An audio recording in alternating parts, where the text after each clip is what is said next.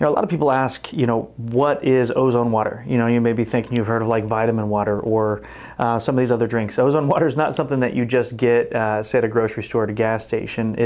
It's actually when you take a flask, such as the one right over here, you fill it with water and you're going to actually run ozone directly through that. It's going to in a sense, create a hyperoxygenation of that water specifically that then you can drink, which creates obviously benefit to the whole body. So ozone water can be utilized in different ways. One of the main benefits and utilization for ozone water for drinking can help with, honestly, if you just have upset stomach, if you want to increase oxygen systemically, it can actually have an effect there. Swishing around in your mouth can actually help with the mouth flora as well. You can also use ozone water specifically, and once you've ozonated it, you can actually put it on different wounds. So actually for washing or flushing, because it has anti-pathogenic effects. Again, it even does help with microcirculation. It can have somewhat of a systemic effect when drinking, but it's not one of the major reasons why we're actually drinking ozone water. It's not meant for a systemic effect. It may have some.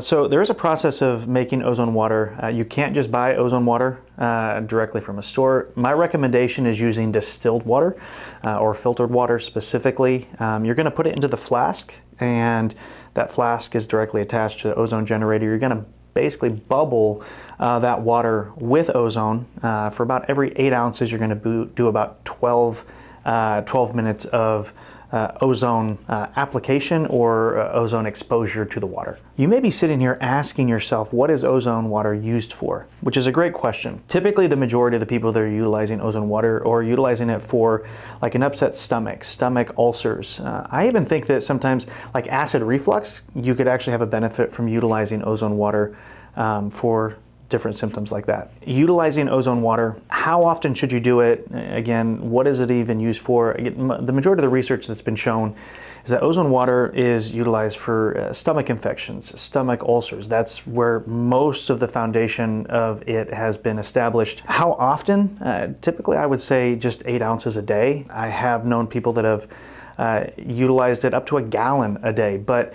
I don't think that's necessary, but as long as you're using it on a consistent basis, 8 ounces every single day, even if you do a glass in the morning, glass at night, there is some research, obviously, again, on stomach ulcers and stomach infections. There's a lot of anecdotal information out there of people that have had benefits from utilizing ozone water for other things. And again, anecdotal just meaning that they had a response, they're sharing that response. It's not that the research stands behind that.